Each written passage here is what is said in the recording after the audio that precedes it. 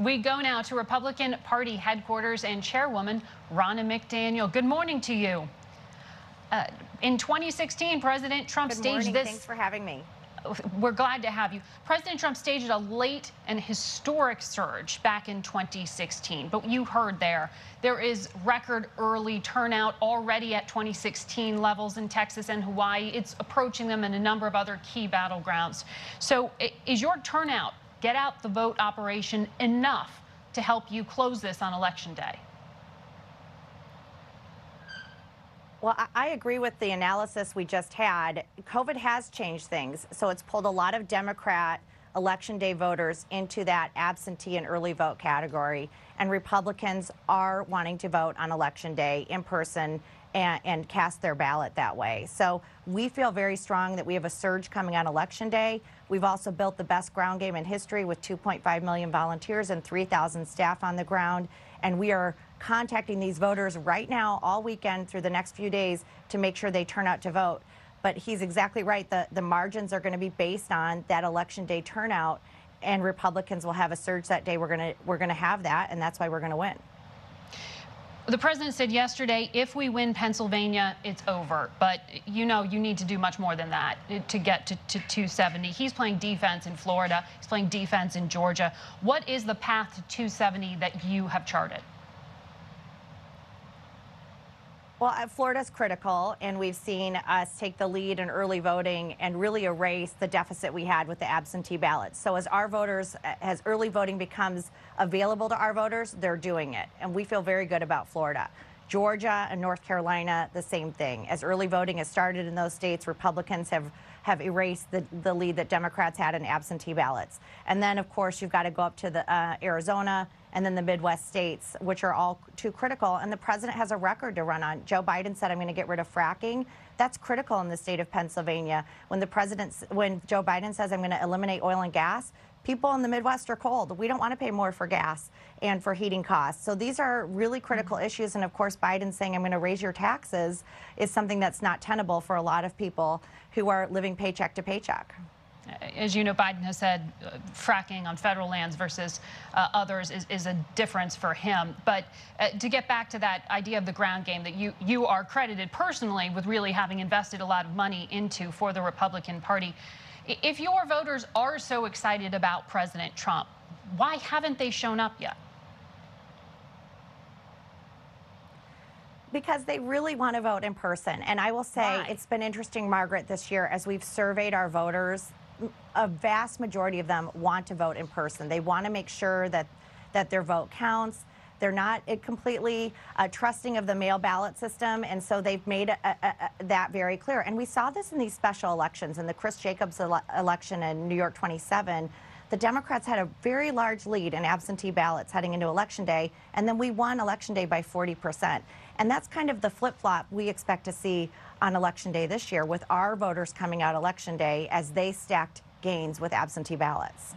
You had a big profile in the Wall Street Journal. It came out just yesterday, and you said in it, you acknowledged, we know some suburban women who were with Donald Trump in 2016 may have faded away. Our data shows it's more than faded. It's been a large swing. Why have you lost women in that way?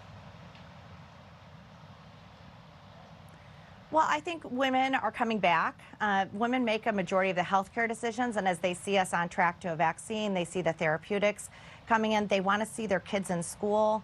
They agree with things like school choice that Republicans are putting forward, and also law and order. What we're seeing in these cities, Democrat-run cities, have really brought women back to President Trump because they do not want to see cities burned down, the looting, the rioting. We're seeing this in Philadelphia right now. They don't want to see police defunded. So women are issue voters. We know this, Margaret. We're not monolithic. We're over 50% of the electorate. We're not single issue voters, but we're making decisions based on our lives, and every single issue impacts us. But I do think one of the overwhelming issues we're seeing that's bringing them back right now in the suburbs is law and order. Dan Crenshaw, as you know, a prominent Republican freshman, was interviewed recently, and he said the lack of suburban support he sees in his area of Texas is about a personal dislike for President Trump. You disagree? You know, I think I think we can get over, first of all, if you don't like somebody, how are they going to govern? I mean, I don't know if I agree with Dan on that. I personally like President Trump, but if you look at taxes, I don't want my taxes raised right now. I want to have energy independence. I'm really pleased with what he's done with judges, especially putting a woman like Amy Coney Barrett on the bench, who's a trailblazer. Why isn't the president giving that as his closing argument? You look at He's instead talking about violence in cities day in and day out. Not in the whole thing. He's talking to every voter about the importance of. Sorry, go ahead. We have a bit of a delay. Go ahead, finish your thought. Sorry, that's okay. He's talking about safety in our cities, but he's also talking about the economy. I mean, he is saying the best is yet to come. We're already coming out of this pandemic with strong economic numbers, with 11.4 million jobs, with 33% GDP, and we're going to come out of this. And there's a real contrast between his policy and Joe Biden. He's saying we can take care of our sick and our elderly and those with underlying conditions and keep our economy open. Or Joe Biden, who's saying, if the science tells me, I'll lock it down, which we're seeing all through Europe right now, and it will destroy our economy. So these are very contrasting visions, and I think the American people are saying, I can't afford for the economy to close down. It makes sense to take care of our sick and our elderly and those with underlying conditions, but find a way to keep the economy open. Well, Dr. Fauci recently addressed that idea of only protecting the elderly in a Washington Post interview and basically says that that doesn't work as a strategy. But I want to quickly get your comment on something that has happened and is getting a lot of attention.